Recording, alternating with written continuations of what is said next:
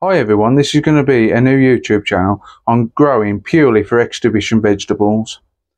I mainly grow for quality purposes, but I do grow some giant vegetables. A lot of people don't like them mixed together, but I do enjoy it, and we're going to go through the full season of me growing through to grow all exhibition and some giant vegetables. Nothing's going to be covered up, everything's going to be what I show you, what you see, where I mix things, what I do, and hopefully it might you might get something. But in the last couple of years, I've been knocking on the door, especially MVS Midland Brands Championships, and not too bad in the national. I'm not on the top yet, but I'm slowly getting my way there. I hope you enjoy, and let's go through the season together and see what we can achieve. Thank you very much. Right, everyone. Today we're going to pot up some quality onions. Now these quality onions, I obtained the seed from Peter Dawson and David Lloyd, Mark Lloyd, sorry. And they was kind enough to give me some of their seed to try, as I've been after the David Metcalf strain for a long time. And as this is our first episode, we're going to be potting up these quality onions. Now I've done 6 trays here of 12. I need about 40 plants altogether, so we'll try and pick the best on to grow on. But we say the best, we never know what it's going to turn like. As you can see, that's one of the quality onions there. We strip all the dead flags off. I drop them on the floor because I do a clean up after once I've potted up. I think you know what it's like when everybody's potting up, you get compost everywhere and you name it. Well, that's what happens. Anyway, we'll carry on. Then going into a 3.5 inch pot. They've gone from a 12 cell modular tray. Beautiful root system there, can you see? Lovely roots. Right, go straight in there. Right. Now the mix of compost is clover potting, and I do one of these. It's 6 scoops with a 5 inch pot. 6 scoops in a 5 inch pot. Where is it? 5 inch of clover potting. Now that goes into this mixing tray, and from there I add 2 Johnny-Ennis. Now each pot we go up, so 2 litre pot, I'll go 6 scoops, 3 Johnny-Ennis, and we keep adding more Johnny-Ennis. When we get to the last pot, it goes a 50-50. So it'll be 6 clover, 6 Johnny-Ennis number 2, and then we get a 50-50 mix. So you got more soil, so they get used to the trench them going into. But like so, I'll show you one potted up. Get one here, fill it up. Not too much, a bit in the bottom. Try and pick your best plant, or as you think your best plant. Pop it up. Clean it off. A bit of the top off there. You don't worry, you can clean up after. You know, some people like to clean as they go. I do sometimes. But try and keep everything clean. That's your main thing, everything clean. So your onions there, try and get it. Right, clean off the dead skins. And you can see there's a bit of mould there. Let's come a bit closer. See the mould there? That's okay, just scrape that off. Right. That's just where it's been damp. And every time I water, you should always tickle around your plants. It's just a bit like hoeing when you're mowing, you know, around your vegetables on your plot, and then you know you don't let anything set in. But here we go, we're potting it up. Right, I hope you can see this okay. Right, I know of course you're right close. You know, I'm doing it on my own, no camera person, so you have to bear with me. Right, now pack it in, not too hard but hard enough. Alright, we're packing it in. Like I say, keeping everything clean. These are canes, I'm a couple of years old now, and give them a wipe. There's a bit of washing up liquid on there. Get it a good soak, the cloth, and get it good rub up and down. Make sure everything's clean. Because if you don't, it could be little frips on from last year, and you know, everything though, it's always going to die off, see. And you wipe anything what's mould, or if you've had any problems. I had no problems, and you know, last year, but I like to keep everything clean. I wash all my pots, you name it, I wash it. And it's a chore and a half. I hate doing it, to be honest, but it has to be done. Everything's clean. All the pots are washed before I use them. All the trays, everything has to be clean as possible.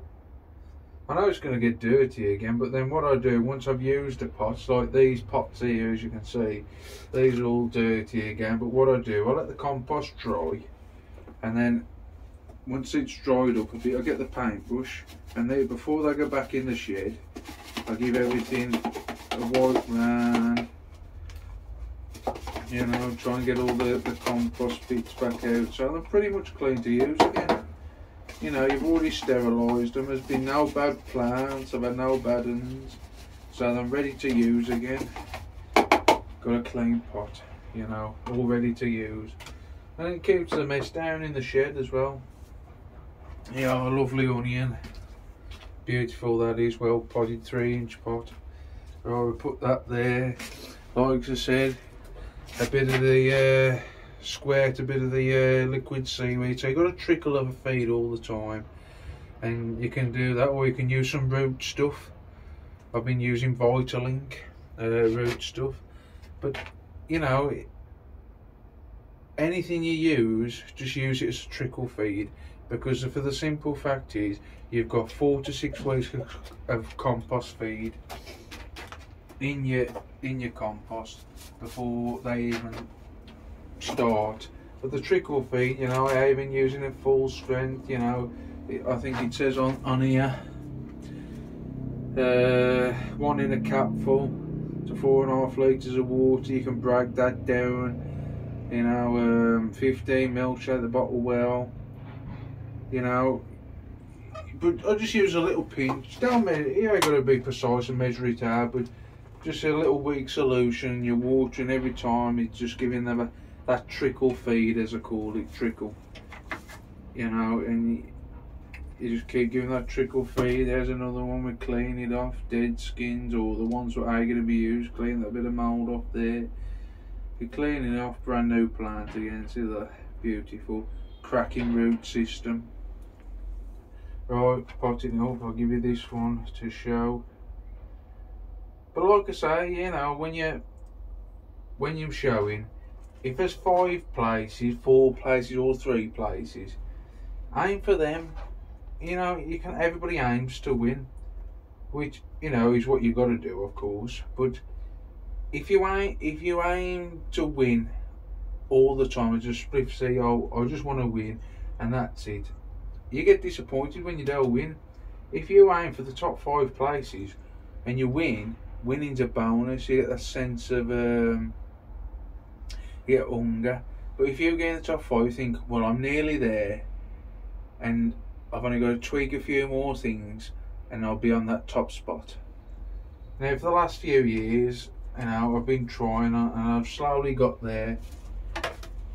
I mean, I ain't beating the big boys yet, but slowly we're getting there, and we're getting close. I've had a few wins at Morgan, which is my main aim, and we're doing well. So just changing a couple of things here and there, learning a bit more, and hopefully we'll be on the top spot with a few things. But like I say, I'm doing my all growing tutorials, mainly on quality vegetables, but I will be on some of the giants. You know, everything's a learning curve, but we can enjoy it along the way. And like I say, we're potting these quality onions up now, but I will give you a tour a bit later on my setup and the state of play at the moment. It's like a bomb city, but we'll get there. We'll get it cleaned up. Make sure you give it a good drink, Because if you don't and you pot it in straight into the dry compost, the moisture from the cell, the dry compost will absorb it. So as it's absorbing, it'll be dry within the next day or so, and you don't want that. You want it, you know, I mean, once I get that a good soaking, it depends on the weather obviously. I should get a week, maybe a fortnight. I mean, it depends. I mean, we're in a heated greenhouse, but you've only got air temperature. You're keeping your air temperature at 50 if you can, 48, you know, ideal. But you don't want it too high as a temperature. You just what's comfortable. And the plants go well. You're trying to give them no checks whatsoever. That's your hardest part, is not for them to have a check. But we keep carrying on, potting up. But these are maximum of being a 2 litre pot, no more.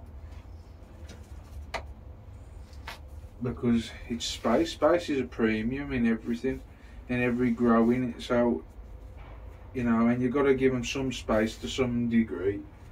Otherwise they get overcrowded and they'll start stretching as plants. Then you'll have a too tall a neck and the bulb goes the wrong way, you know.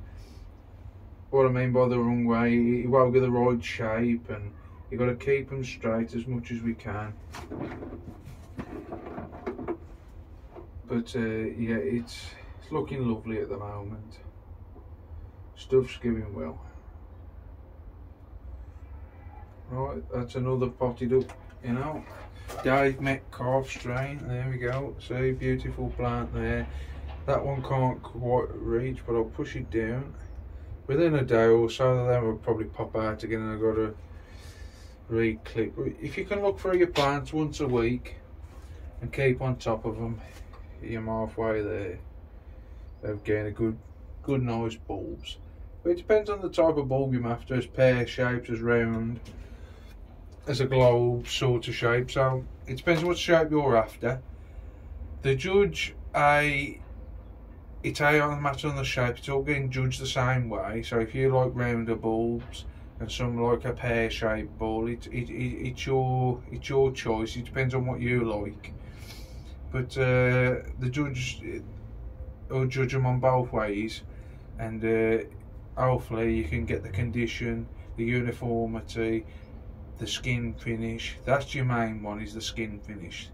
I still ain't cracked it 100% yet, but hopefully we'll get it right one of the days. But it's your skin finish, that's that condition. The main part is the condition. Everything else follows once that you've got that condition of the right bulb. Right, we'll see you, and we'll see you on the next one. Thank you.